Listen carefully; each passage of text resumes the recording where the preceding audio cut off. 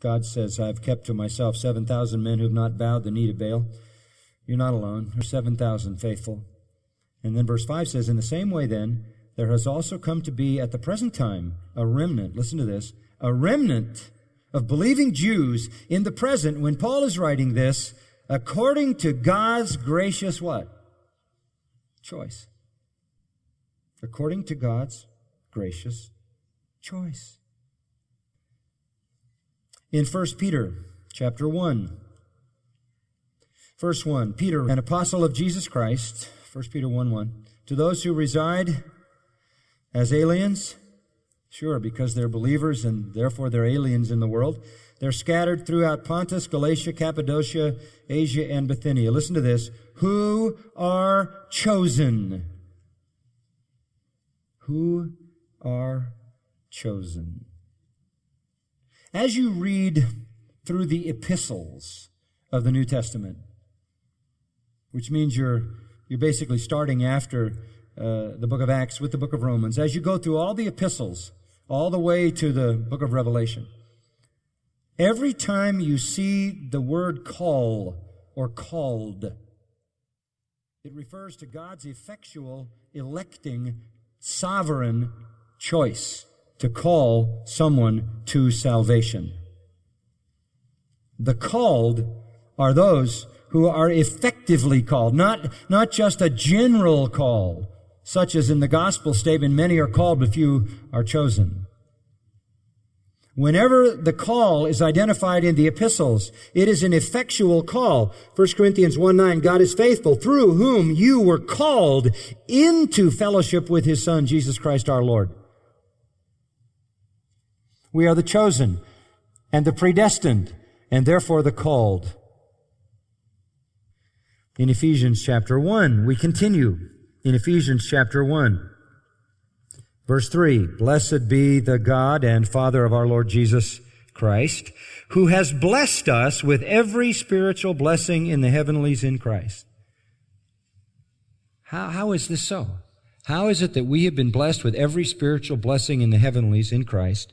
Verse 4, just as He chose us in Him, that is in Christ, before the foundation of the world, that we should be holy and blameless before Him.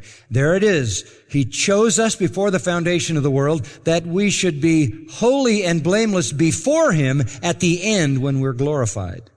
Verse 5, He predestined us to adoption as sons through Jesus Christ to Himself. Listen to this, according to the kind intention of His will, to the praise of the glory of His grace, which He freely bestowed on us in the Beloved. All that language there says we are chosen.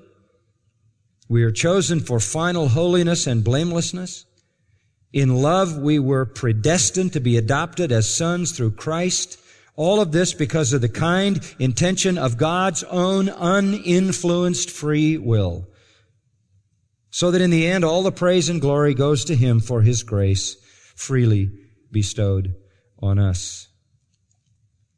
In 1 Thessalonians chapter 1 and verse 4, Paul writes to the Thessalonian church, and listen to how he identifies them.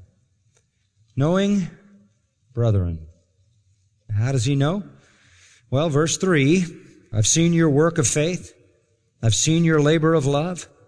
I've seen the steadfastness of your hope in our Lord Jesus Christ in the presence of our God and Father. And knowing, brethren, by all of that,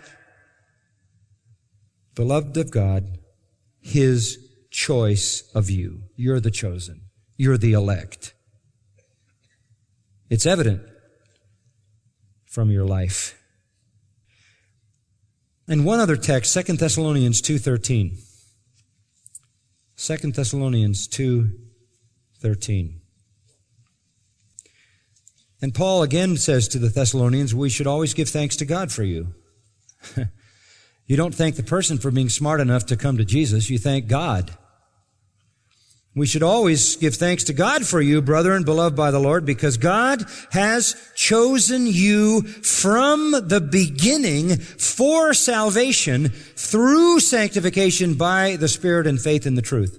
There wouldn't be any capability for a person to be sanctified, and sanctification begins at the point of salvation, separated from sin. There wouldn't be any hope of sanctification or any hope of faith in the truth unless God had chosen you from the beginning for salvation.